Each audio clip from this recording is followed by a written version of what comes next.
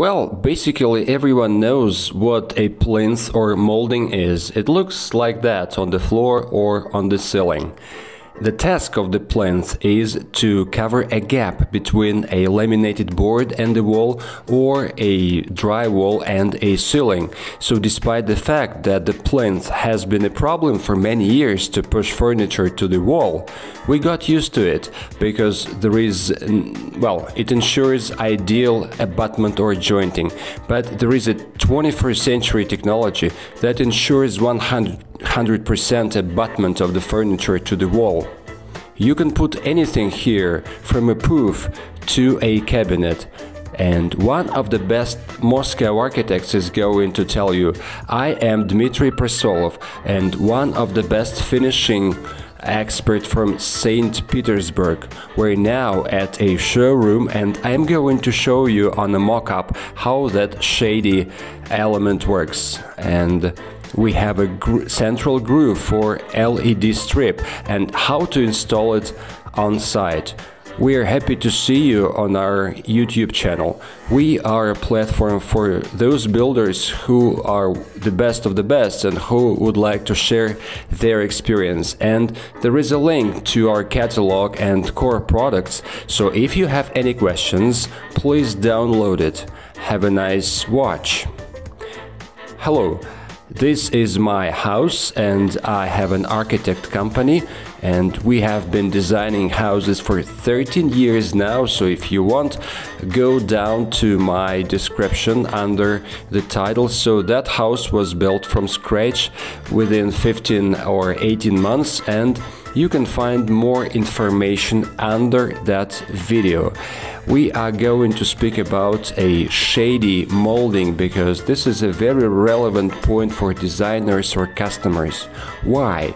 It has a few advantages, not just because it looks beautiful and all walls and all ceilings are floating or suspended, and the same is true with the shady plinth, which is below, so the floor goes directly under the wall. All joints are concealed and you cannot see it from here.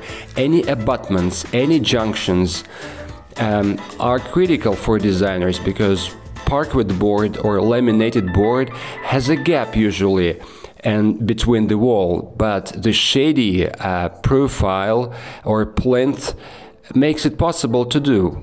We can watch down like that, but it's not necessary to do. Well, what are its advantages? It looks nice. You can see how my corridor looks like. It looks like a stretched ceiling because it's a trendy thing for a good abutment, but still the ceiling is looking like a hovering one and has a good geometry because every designer or architect likes good geometrical shape, and sometimes you can see some, tile, rectangular, marble, geometric figures made of tiles, and that helps us to zone out certain areas, and that ceiling makes a zone, an aspect. But that we are speaking about beautification, but I want to touch upon a technical issue as well, because we are always fighting with builders how to make a junction of the ceiling and the wall looking good, because no builder can make an ideal 90% angle, because this is a plasterboard, this is acrylic sealant, some expansions or micro cracks. You have to close it with glass cloth or vasil, whatever. You never have an ideal abutment at 90% at 90-degree angle, so there is always something uneven. I mean the surface, but this is not the case here because the ceiling ends how it ends, and this is a black molding. Why? It is called a shady molding. It looks like it's like a shade suspended in the air, and this is a very good quality of it. Now we are finding ourselves in a showroom, and I'll show you how shady joints look like and what and why we need them. Today we use a lot of drywall, but sometimes we have cracks because of movements of the building, and gypsum board elongates and becomes drier, and cracks generated. So basically there is a gap, and the plinth makes it possible to cover that. The plinth covers that gap, and this is a buffer molding for a ceiling, so this is a good visual effect. It looks nice, but it resolves an issue because it is made up of three parts. One part is fixed to the wall, there is a buffer section and the gypsum board fixture, so that buffer compensates for all those elongations or extensions of the building, and we can hide any linear things in it, and the gypsum board is not deformed. So we want to show that owing to our profile or molding we can resolve all issues, and this is a dynamic stand or a test bench. We move every foot 10 centimeters every 3 seconds, and 3 days longer, 3 days after, you can see no deformation of the gypsum board. Many of our profiles are installed in Moscow city skyscrapers, and those skyscrapers have a lot of wind load, but still the plaster boards are not deformed, so we have different profiles. That mock-up is made up of fixation to the wall, but it's not the case in real life. So it is twice cheaper as the previous one, and during installation, as it is not fixed to the wall, we have a technological junction box or the abutment to the wall, and you can cover that gap, and you will never see it in real life. So I can show it to you in more detail on this part, how it works.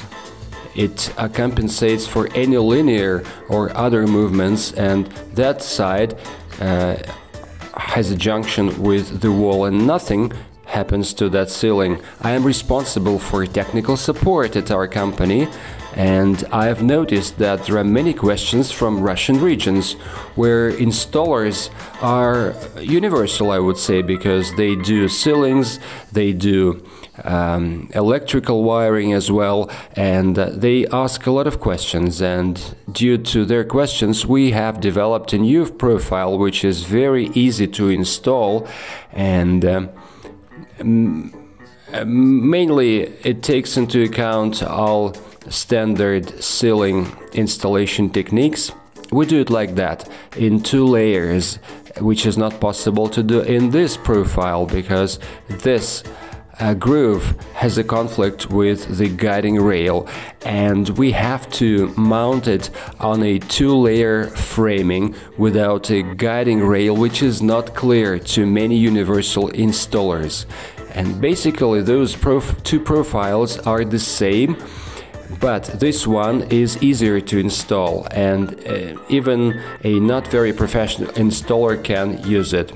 Well guys, I would like to share one more thing with you, because we can put it to the ends of the gypsum board and cut it, but we would be able to see its edge. But I decided to play with it, and I've looped it.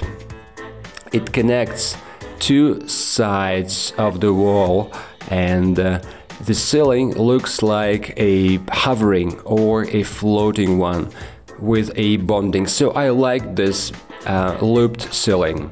But let's get back to the plinth. What are major advantages of that shady plinth or molding? We don't see a gap between the floor and the wall. Second, it does not offset or propagate. So any builder cannot commission the facility or a flat, if there is no furniture in the room, sometimes we have to wait for the furniture to be installed first, and then we have to cut plinths.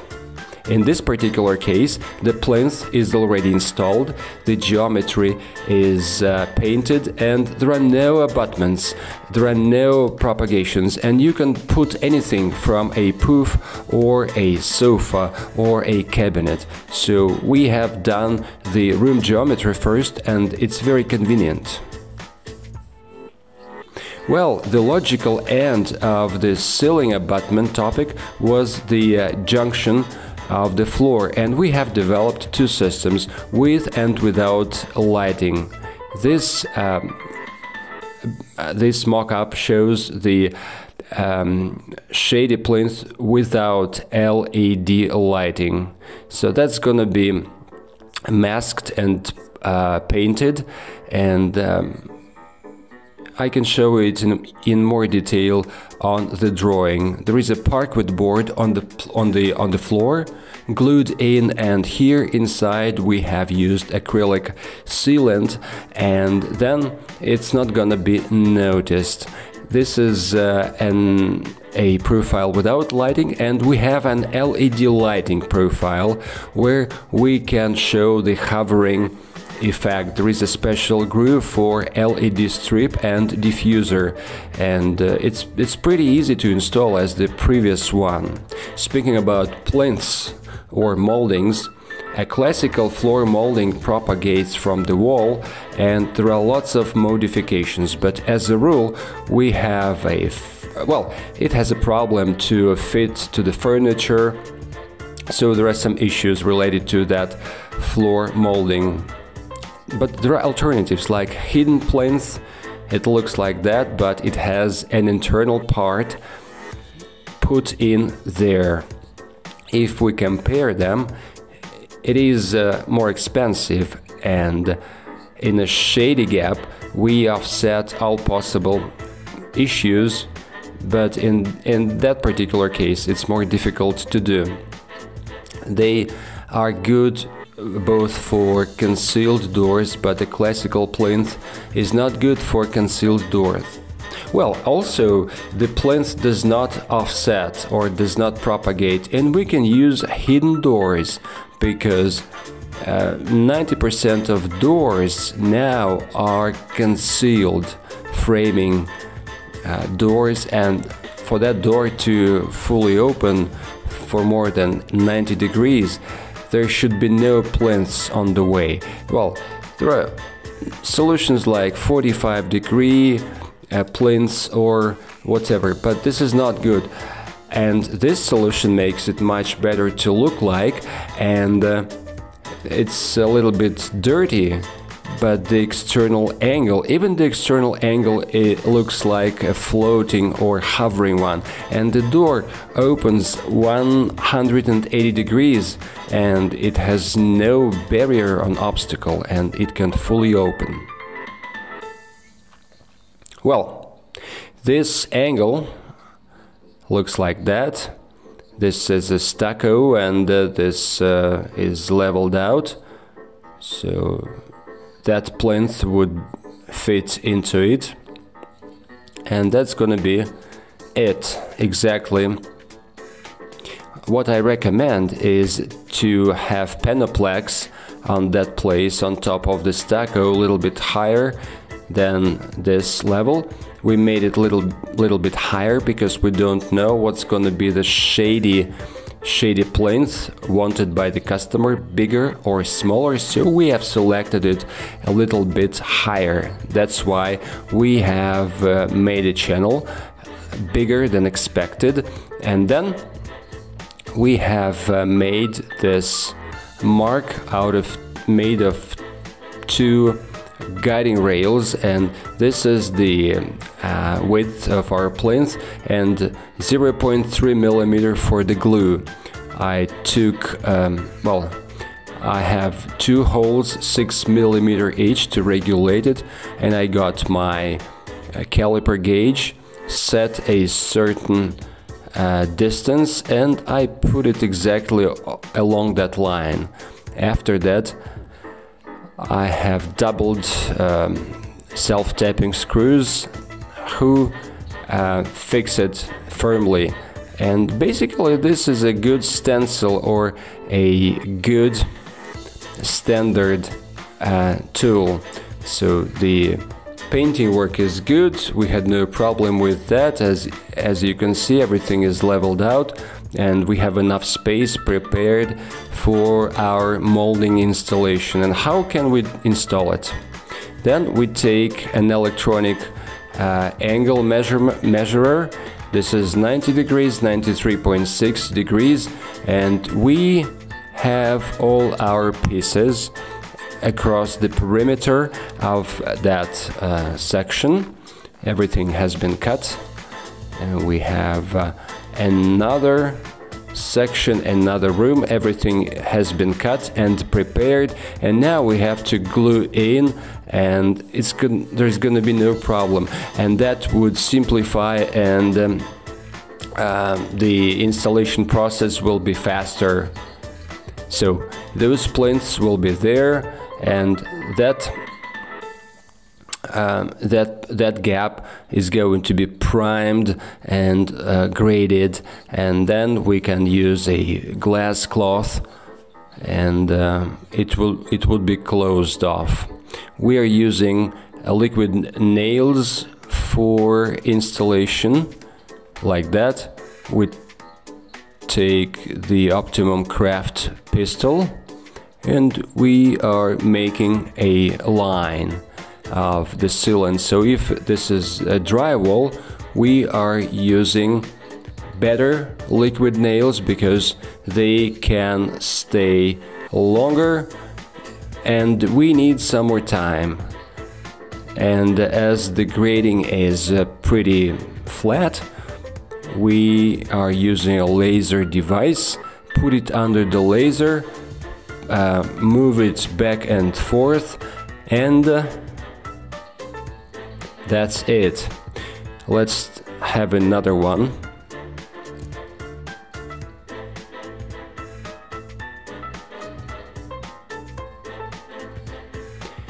Not very intensively, but not very little too, because afterwards it's going to be fixed with Unifloat, and this is not a big deal. We need the initial fixation first, bearing capacity, as on a gypsum board is not required.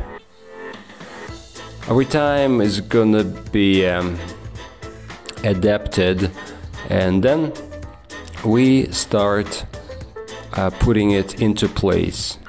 It's better to do it together with someone else, but I have no one with me. That's why I'm doing that myself.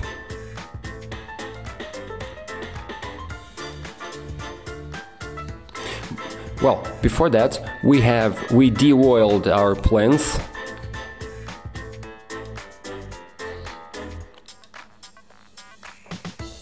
So we are now meeting the visible parts to be flat using a laser device. There could be small gaps, but they would not be visible later. It's not a big deal.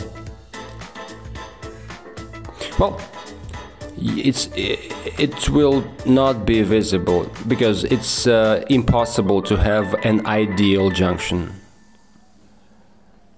Well, the glue starts to work, to action. So we're fixing one part, adjusting another part, and as you can see, there is a little gap there, but it's not a major problem. So we can use Unifloat on top. And on the level, on the grade, we can see that it's already in plane, and it's pretty ideal. We asked painters, will they need it? Yes, they asked us the basic primer. They would use Unifloat and put a glass cloth on our plinth and then put a finish primer. But it's very thin, so they didn't want to adjust that plane, and this way is quite sufficient.